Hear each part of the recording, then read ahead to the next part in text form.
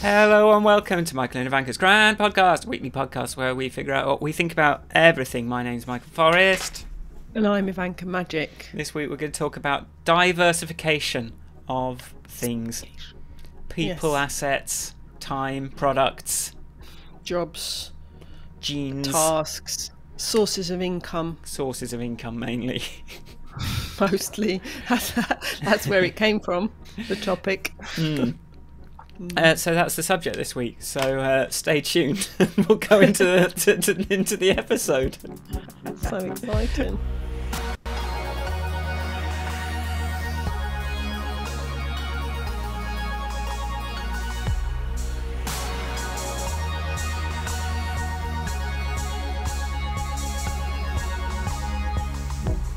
So Ivanka Magic, tell me the best thing that happened to you this week. Best thing that happened to me this week was the number of tangerines I picked off my own trees in the garden. I think technically they're mandarin oranges. Wow, even better. Never Googled the difference, no idea. Anyway. Well, I thought tangerines you can stick your thumb in, but oranges you're going to need a knife. No? I don't know. They're very small. You can The peel small them by ones. hand. Okay. But it's very nice. Every time I walk upstairs, downstairs, I pick a couple. That's quite nice. It's I'd love that to have time of fruit. year. I'd love to have fruit trees. I'm so gels. Sorry. Yes. Sorry. What about you? Is that I don't it? like to look at the weekend. I mean, there's concise. There's concise. But that is the best thing that happened to me this week. Okay, cool. Tangerines. Tangerines. Satsumas. Okay, the best thing that happened to me this week, I found some time to make a little tour of my live streaming rig. So that was nice. I just spent yesterday making that video and put that out. So that was that went all right. Go to squares.tv/mf-studio-rig Something. maybe. I'll put a link in the description. But yeah, I got to show some people what I've been doing, and that was one of the things that was just like in the back of my mind. I just haven't got any time to do anything, and I can't even do this thing that I wanted to do. So I got to do the thing I wanted to do. So there we go. That's where we're at this week.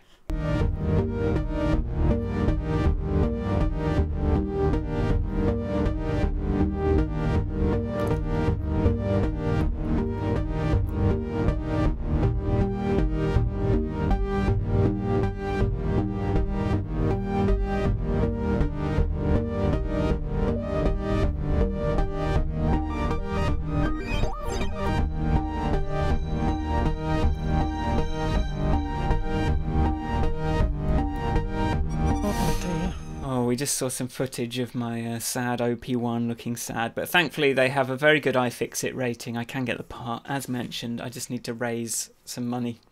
So like and support the podcast, please. Patreon, all that kind of thing. Right, diversification. What if we had 2 podcasts?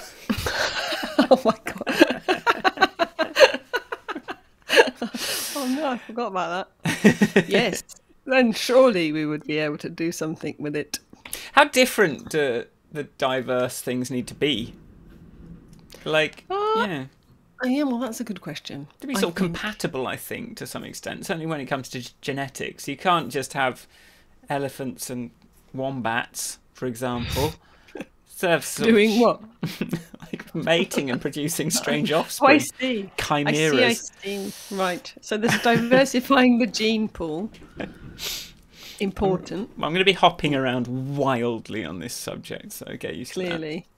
I suppose it's not the same. Diversity or diversification in your gene pool is not quite the same as diversification in your, let's say, your, I don't know, hobbies. Hobbies. I don't know, your interests. Though they can be quite diverse. It's quite nice having really like gardening and Arduino, which I don't do. But Arduino. Arduino. That's definitely a thing. Seemingly unrelated, picking up rubbish waterers.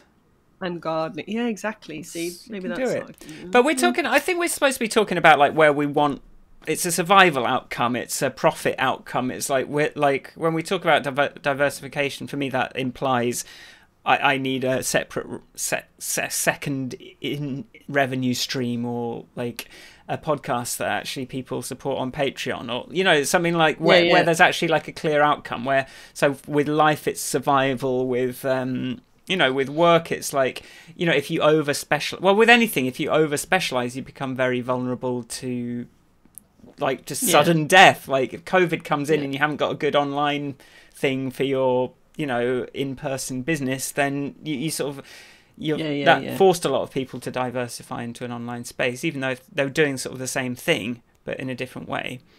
Yeah, there is that. I think if you think in that context as well, or the that sort of removing the vulnerability also removes a lot of the anxiety.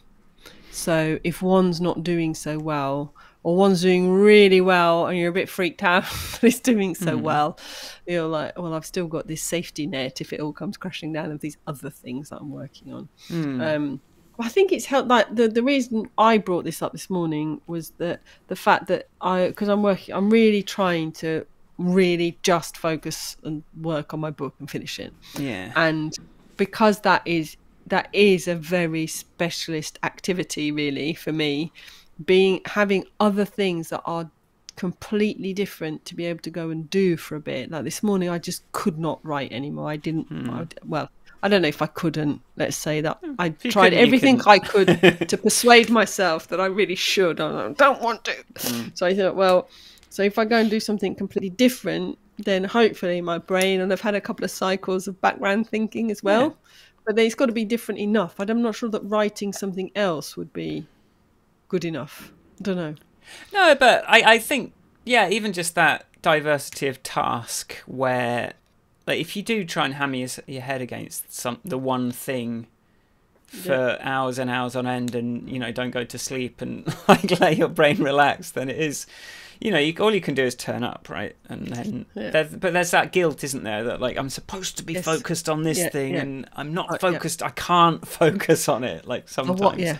I want to finish. I've given myself a deadline now that I am working towards, and any not meeting of the deadline is going to mean more interrupted evenings and weekends with the family, and I'm a bit fed up of them, and they're definitely fed up of that. So, but weirdly, the thing that I've found most useful the most useful thing that's happened to me this morning in terms of like not working on my book but being helpful for my book is whilst I was talking to you earlier, out of the corner of my eye, I spotted the sketch I made for the structure of my book. Right. Physical drawing sketch, and it's just because I'm struggling with this one chapter and how to structure it. I was like, that's what I should do next. I should draw it. Draw it. So there you go. See, so it's worth talking to you. Diversification into the thing. I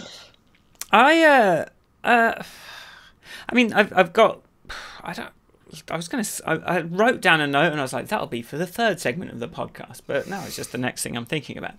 There's a sort of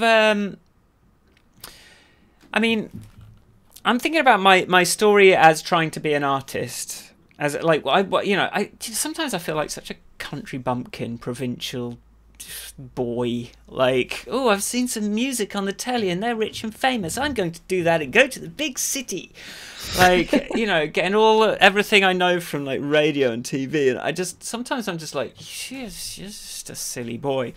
But I'm sort of growing up like going, I want to get there as an artist, and I didn't say that, but like, I'm going to be a famous musician, and like I'm or sort of branching out into all these and then I've got my dad going, oh, make sure you've got a backup plan because you might fail. Don't forget about the possibility of failure all the time. So I've always had this world of like the day job and the art, my sort of diversification of concerns, but then I always kind of feel like if you try and half-ass something as difficult as becoming a successful musician for a living. Now, the problem is now when I think of musicians, I just feel sad about everyone's stake in life, and it really does feel like it was a sort of 90s mirage that sort of evaporated. only came into being with the exploitation of the sort of recording industry, and then sort of like kind of reached a peak and then dropped down again. And so, you know, it was probably right not to put all my eggs in that basket. But I also don't see how I could ever have achieved the success I wanted to achieve if I and diversified my interests at the same time, like, and learn how to be a professional software developer and go and get a real job. So it's hard, like, it's hard to judge. Yeah, because you don't know, you just can't predict the future, can you? You don't know which thing's going to succeed. So, but one thing, but the trouble is we are limited in how much we can do. So, like, if you do put too much into one thing, then it always is going to take away from the other thing. And I think that's the crux of my guilt about sometimes, like, just get this app working and market the app. But meanwhile, I'm like, well, no, I want to create this community and this online thing, and then when I talk to businessy people about it, I start to feel a bit self-conscious about it. But you know, I wrote it up this week, and I remembered it's like, yeah, no, if all my eggs are in that one basket of this like random little camera app that maybe not as easy to copy as I initially felt, but it's pretty easy to copy. That I'm very vulnerable to that suddenly going away and me having nothing left. So I need to make sure I've got like another stream. So it is business savvy to have diversified my efforts. But it just means that if you're doing two things, then everything takes twice as long to do. So I also think you could think about this, you specifically, and then maybe other people think about this slightly differently. It's like you have a backup plan. Or a safety net that isn't necessarily another source of another current source of income, but it is a skill that you can fall back on, and you can very quickly go and, you know, if you needed to, go and earn some money. Many people don't have that. Yes, this is true. That ability, that knowledge, that security, the confidence in knowing that actually, if you called it within a couple of weeks, you'd be earning, you know, hundreds of pounds a week, if not thousands, you know. But don't forget the importance of that psychological thing I've done for myself, which is to say I'm closing the door on that because it's in such a contrast. But yeah, it's good to have the choice to close the door on a possible source of revenue, but it also, like, that existing has always, like, stopped me. I've always had this thing where, like the fact that I could have all that money is sort of holding me back from caring about the levels of money that you need when you're starting something more difficult. So yes, I'm trying not to let the safety net thing dominate quite so much by, you know, doing the thing I do, which is like turning it off completely. But yeah, I get it. I get your point. And maybe it's just a different. I mean, I personally, I would take, you know, for me, the anxiety of no safety net would stifle the, you know, would actually have a negative effect, enough of a negative effect on me personally that you know, closing the door wouldn't really be, and wouldn't be something I'd want to do. I don't know. It's something I've always tried to do one way or another. It's just, I think I just prefer to, like, I find it motivating somehow to be, like, really in hot water in a way that, you know, that I find it hard. I feel like it's just a bit too warm and cozy when, it's all warm and cozy. To kind of get stuff going. It's just not very motivating, is it? You got to stay hungry. As I don't know, maybe I'm doing it wrong, but I feel like I've always kind of done my best work when I'm hungry. I say that, but is that true? Let's have a break and find out after the break.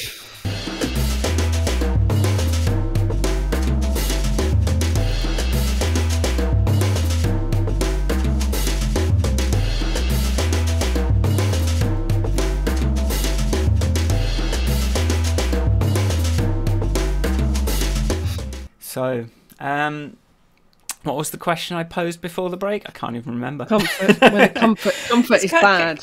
What's more useful? Anxiety, drive, hunger, or comfort? But we are trying to talk about diversification. So maybe we should try and stay on topic a bit more and just think about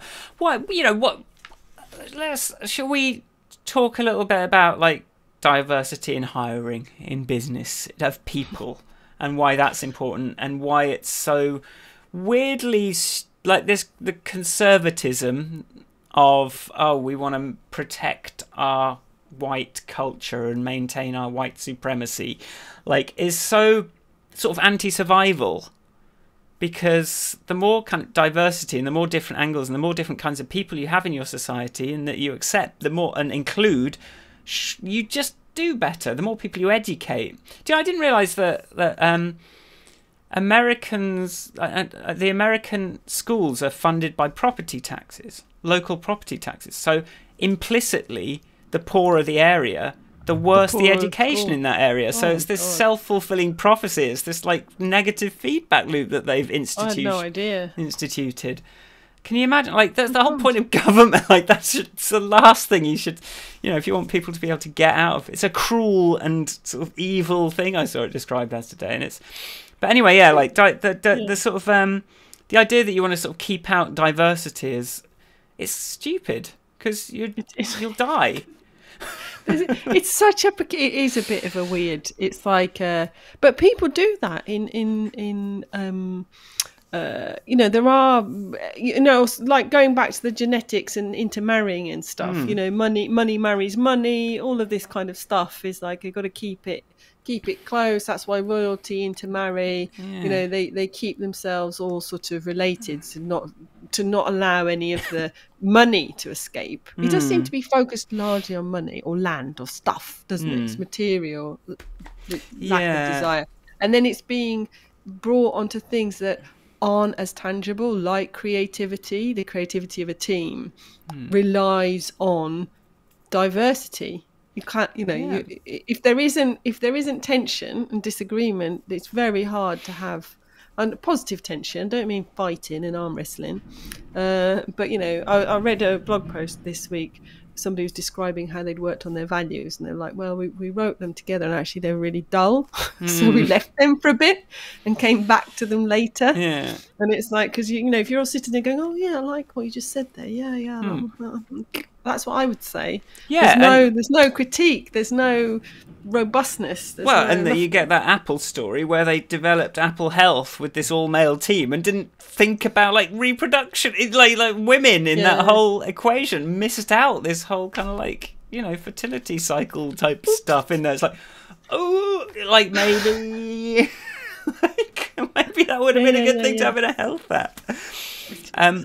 So you are vulnerable if you protect, like the appeal of the status quo is like of the uniformity is that like the more stable and uniform and predictable the environment is, the more you can start building complicated things on top of it.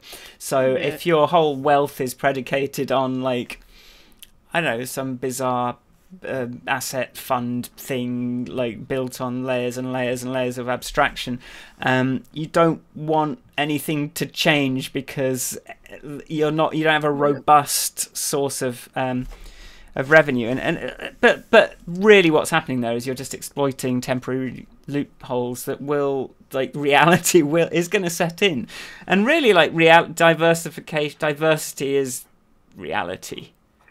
Like you can't, you can't. It's fake control to not dive. What you just said. I was sort of applying it into like, I don't know. You hear these. I think it's really comforting talking about comfort.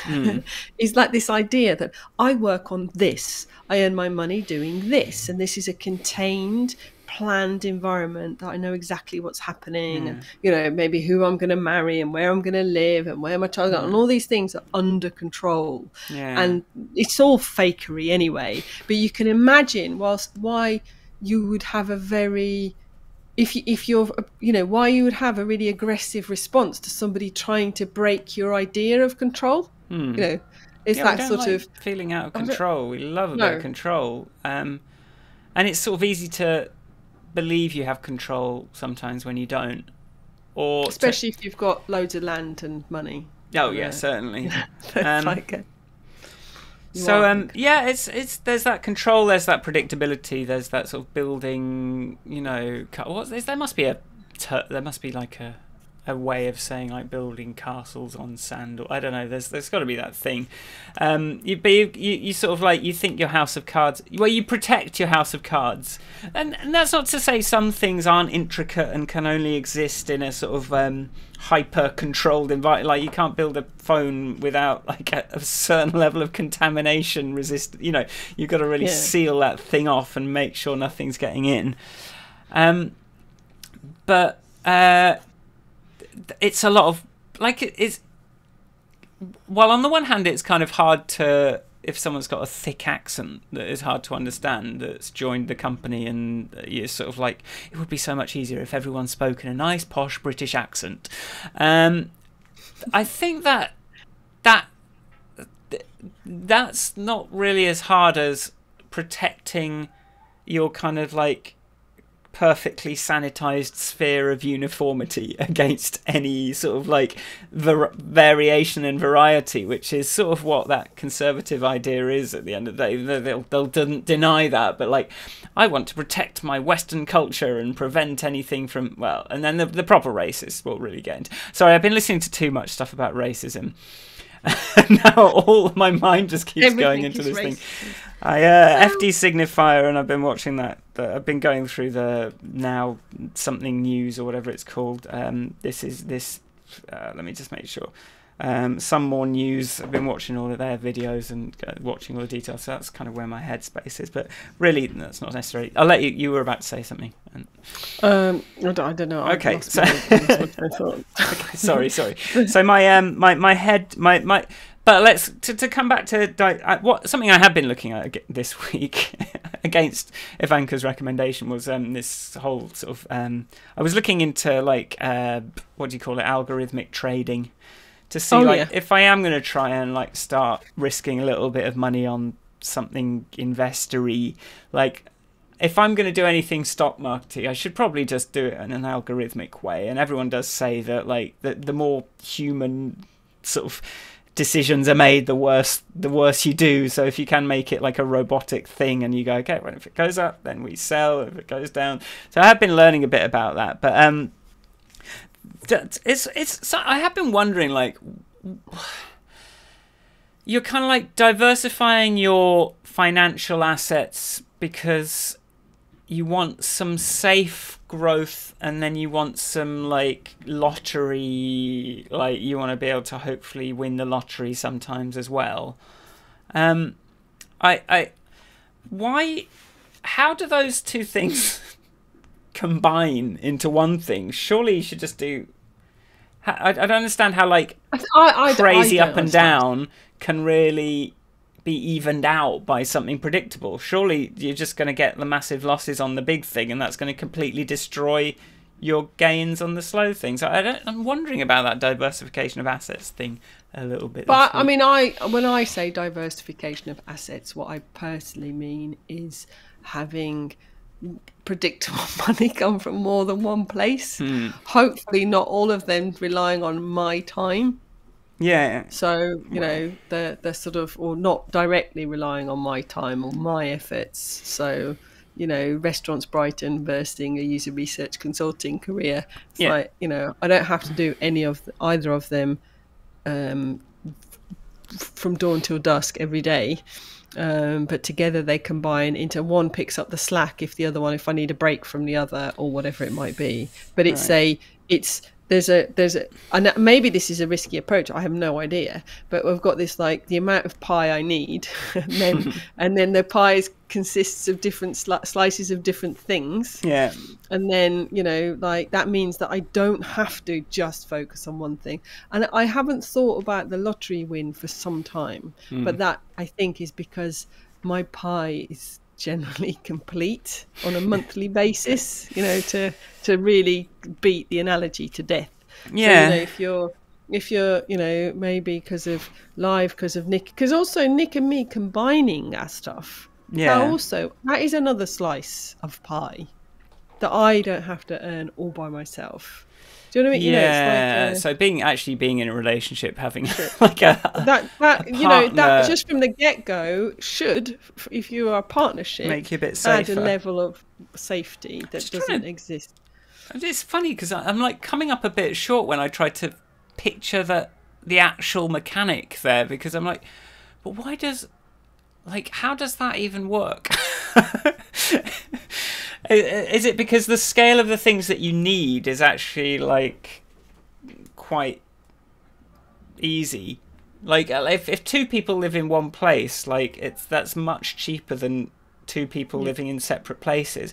And I suppose that's because you've got that like and yeah, like it's an economy of scale at the end of the day, isn't it? It's like I think it's part economy of scale, but it's also quite literally supporting each other. It's like, I'm going to go on the train to London.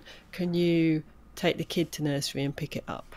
You know, I wouldn't be able to go to London and earn the big bucks if somebody wasn't picking up the, you know, like, or I'm on my way to, I forgot to take the washing out of the washing machine. Like in your living on your own world, you're going to come back to a stinky washing machine of wet clothes, whereas in your living in a partnership world, there's somebody to pick up the slack on your off days or your off moments. And I think that so overall that has a measurable help. Yeah, I think I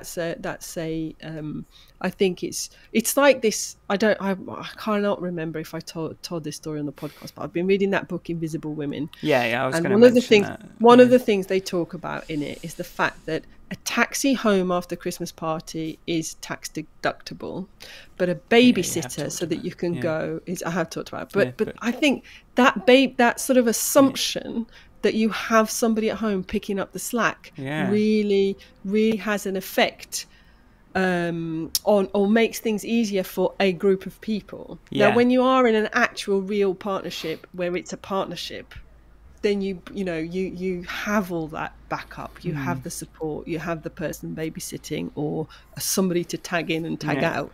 That doesn't, is much harder to organise. And you have to physically earn the cash for. It's like, it has value, but you don't actually have to physically go, okay, I need to earn £20 more to pay for a babysitter for an hour. Well, is it? Would we say that when it comes to diversification, is there an implicit sort of lack of internal sort of transactionality? I'm really throwing on some syllables here, but like if it's a babysitter, it's a transactional type of support, which is a different thing to a trust-based, well, I'll help you out later. Maybe there is a bit different relationships have different levels of transactionality, I'm sure, but like when everything's got to be coded as a financial exchange, it becomes very brittle. It becomes very cumbersome in a way where you have a different sort of relationship, and vulnerable. Okay, yeah, to change. So if you can have, if I am the person with the internal sort of I'm not thinking. Well, and maybe I have been trying to do this, so I'll realize this a bit more, that it's my time becomes the transaction. So at the end of the day, like, I've only got a limited amount of time, and I have to choose how to spend that time. So on some levels, like my personal diversification of income streams is based on a sort of transactions based on how much time I'm willing to put into each thing. But I've lost my point.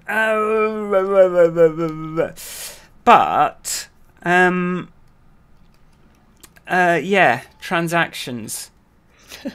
I'll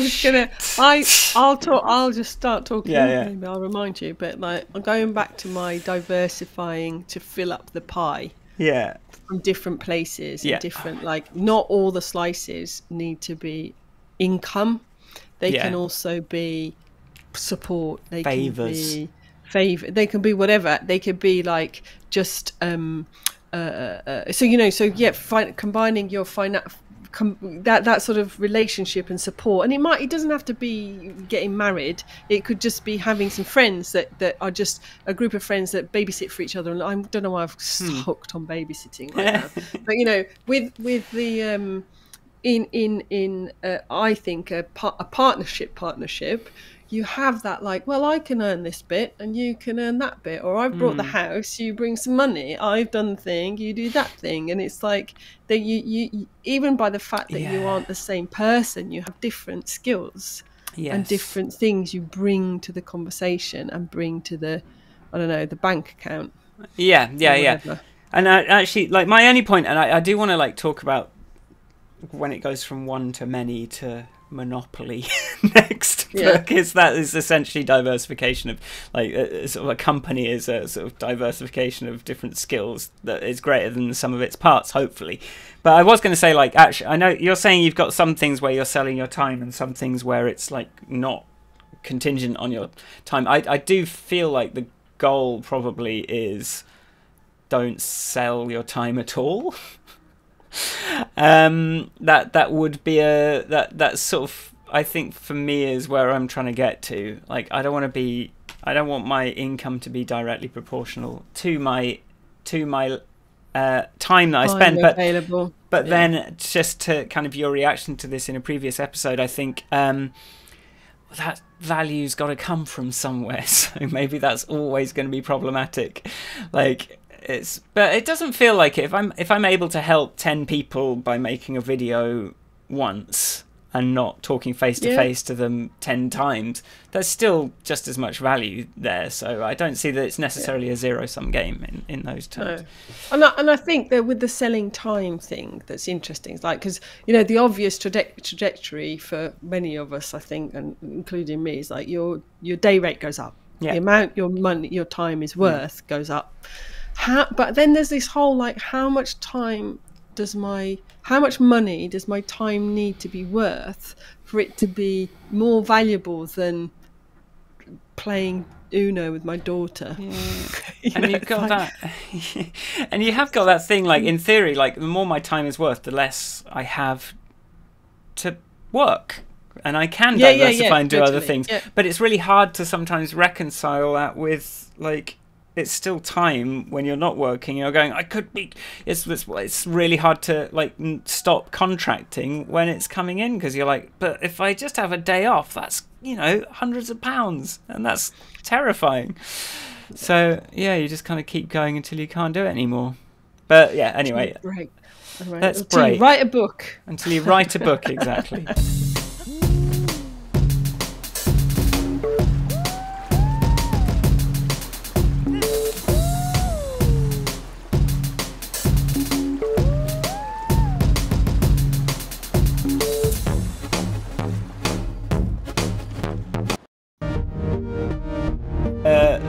Pressed the wrong button. Sorry, there was a little bit. I was just putting a bit of Breath of the Wild footage, because I thought, hey, you know, if my real life isn't that interesting, maybe we can put some virtual life in. If there is this principle, if diversification ultimately means, like, combining resources, or, like, I think that, I mean, that's the whole Industrial Revolution, and the whole kind of just a lot of stuff is built on, you know, Adam Smith thing, like, we specialize in different things, and then we team up instead of trying to make our own nails and make our own horseshoes and everything from scratch, and sort of being fundamentally limited by that. So like, companies, and then certainly on an individual level, I find, like, I'm definitely, if there were 2 people, if there were 5 people, I feel like that would be exponentially more effective than me trying to do everything on my own. And maybe, I don't know, could be true, could not be true.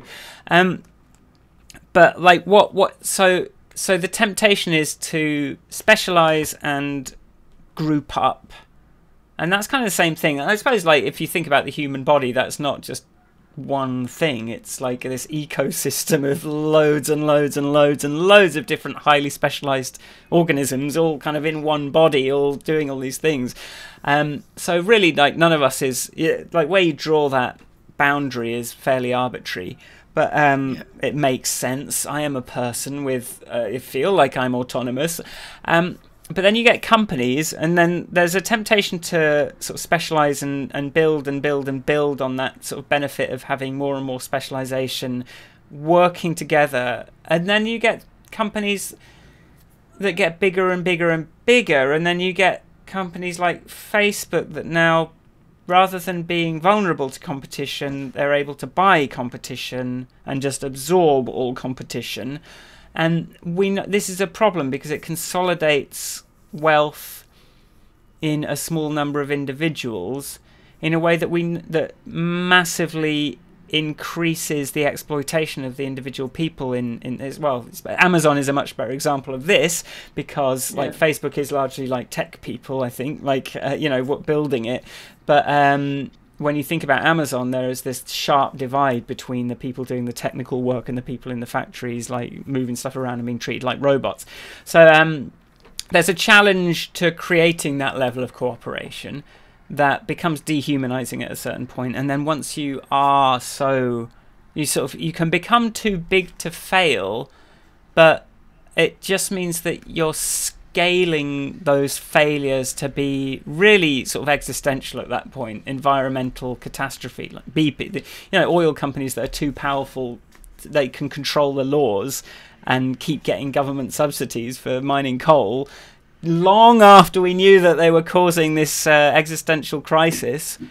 There's a certain point where that diversification, where that like agglomeration needs to be interrupted, or we end up with terrible things happening. Climate catastrophe. Yeah, I don't know. Apart from going, yes, I don't know what else. I mean, it's a very, I think it's this. It's so little parallel, a smaller scale than Facebook or Amazon. In this village that I live in, there is a boutique hotel. That boutique hotel is owned by a very wealthy person. Apparently, it's run by the wife.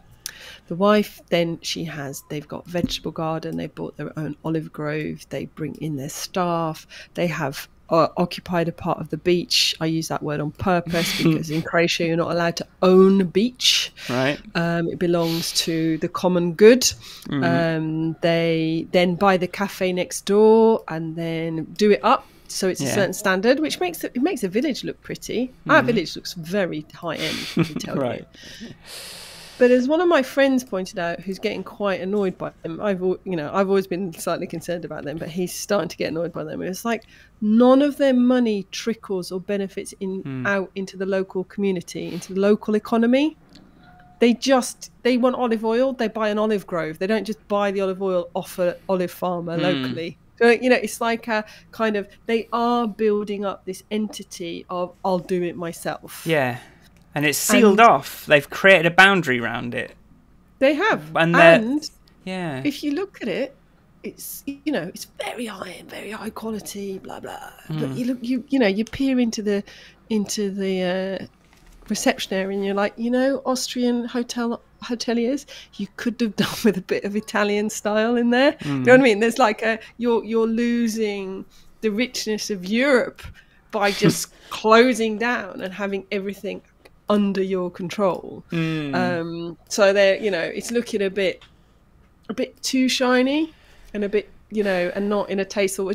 But it's just that whole not allowing yourself to be questioned as well. It sort of makes me think about like there's a really good Adam Neely video about white supremacy in music, and this idea that music theory is sort of synonymous with a very specific kind of Western like harpsichord orchestral thing that really is a very small like slice of the different kind of music that exists, but by kind of being in its own like weird bubble for so long and having this kind of it's essentially a white supremacist attitude to music, that this is the thing that has value. Bach and Beethoven are the ones, and Mozart are the only ones that have true value, like creating this hierarchy of things. They completely just you're like, this is boring. Because it's this thing that's got thinks too much of itself and closes itself off to outside influences. I think that's the thinks too much of itself. It's either your power has brought you. It's all about thinking too much of yourself. Facebook needs to be brought down a peg or two. Amazon needs to come down. Apple, all of them need to come down a peg or two. And that takes me back to the conversation I was having this morning with my friend about naked ambition. And, you know, naked ambition relies on a sort of treading on other people. Yeah. That of course then we all know how brilliant you are, because you will make sure that you shout very loudly about how brilliant you are, and you won't mind who you buy or how many brands you destroy or how many olive groves you take off the locals, you know. But you need to be brought down a peg or two. You're probably nowhere near as good as you think. Yeah. You've just used bullying tactics. Yeah, you own the bullhorn as well, so Yeah. like, so you just get to kind of like dictate what people, the ideas people are having about what constitutes good and bad. Do you know, like, we will finish, I think, but that Facebook metaverse, that video, have you seen that where like, where I'm going to choose what to wear, and then he goes like, they're in who came up with this meeting room? Oh, I saw a designer. Oh, I was in New York, and they gave me this meeting room, and it's really cool. And there's this fucking like character avatar like floating around, going upside down, like floating around this meeting, going, whoa, yeah, woo, I'm having such fun. It's like you're sitting at your computer controlling your avatar with a joystick or something, or doing that. Why are you going, whoa, whoa? Imagine you're in a meeting with someone and they were acting like that. Like, it'd be like this. No one sits here going, wow, we're having a video chat across the internet and live streaming it to potentially all of the humans in the universe. It's like, talk about disappearing so far up your ass that you cannot tell what is real anymore, and creating this, like, no one in that team has ever gone, do people, is this what humans are like, or would this become quickly quite mundane and no one would act like this? But no, because they've got this bubble and they've got this thing, and it's like, oh, well, we're all getting paid, we just sort of like park our reservations at the door, and you end up with just absolute stupid rubbish, and I don't like that. I haven't seen the video. I will tell you that this week the child has had to attend school via Microsoft Teams, and she was so excited. She's going to be doing school via the laptop. Laptop. How was your day at school today? Bit boring. Yeah. I kept daydreaming. I want to go back to school. You know, exactly. It's like it's the daydreaming that I think she surprised herself with. And we'll be able to work from anywhere in the garden. We'll be able to work. Yeah. And we'll get emails when we don't want them. And like, just chill. It's not, you know. Okay, anyway, fine. Podcast intro. Yeah.